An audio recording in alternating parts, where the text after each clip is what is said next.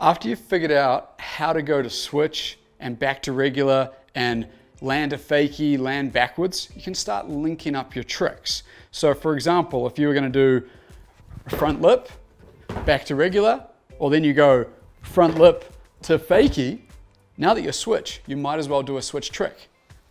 Switch board slide, switch 50-50, whoop, and I'm losing my balance. Switch front lip, back to regular. So I used rotation on that trick. And I'm always thinking, am I using rotation on this trick or am I using counter rotation? So board slide, counter rotation. Board slide to fakie, rotation. Now I'm switch. You'll see my head is always looking downhill.